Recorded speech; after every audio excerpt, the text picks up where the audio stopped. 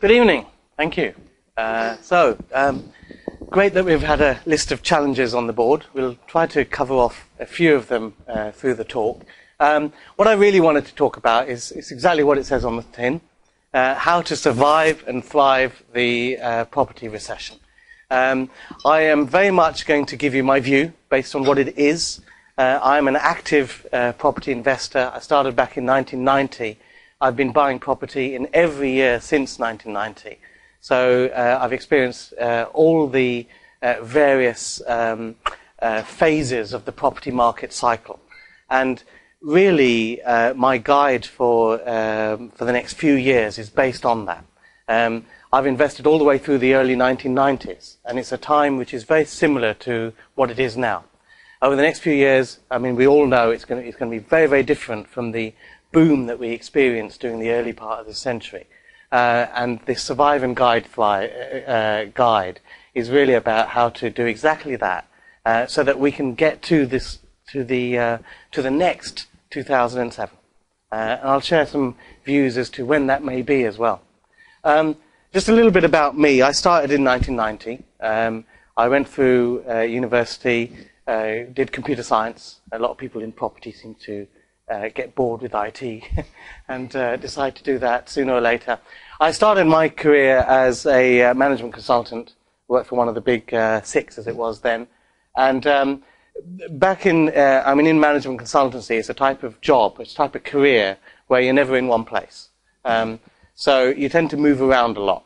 So I bought my first property back in, after graduation. I got a contract of employment from a well-known company, walked into a bank, they gave me a loan, bought a property in London. I was actually looking to live in it. But then I discovered that management consulting career takes you all around the place. So you never actually live in the property that you bought. So I ended up renting it. Ended up thinking, well, this is not a bad idea, so let's buy another one. And so it continued, if you like. So I developed a portfolio of properties all the way through the 1990s. And really just figured it all out. I mean, I didn't have a clue what I was doing. I didn't know anyone in property. Owning property back in the early 1990s wasn't really a thing that people did in the corporate world. There was no one at work I could talk to about this. In fact, the type of company I worked for, it was frowned upon to have time-consuming hobbies.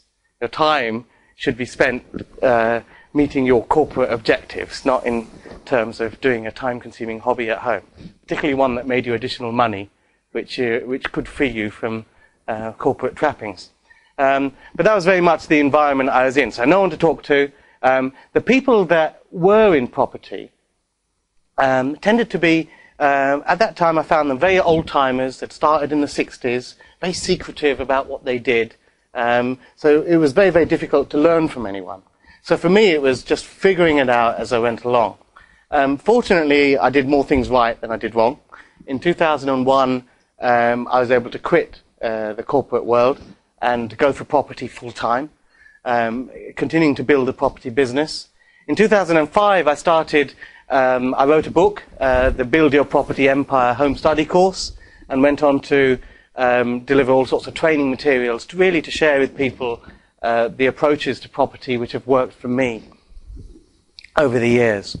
One of the things I do is I started a mentorship program back in 2005. It grew to be the most successful mentorship program in the UK.